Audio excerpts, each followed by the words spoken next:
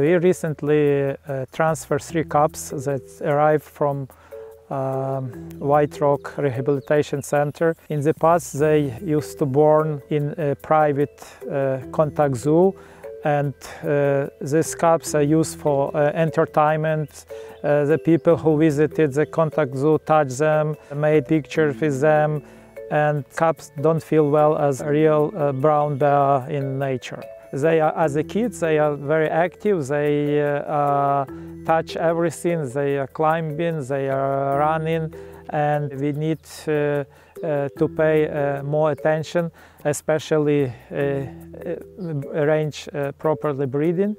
And after the rehabilitation, in a small enclosure, in the future, they will be released in a big forest enclosure with in a natural area, here in the Bear Sanctuary Domažer.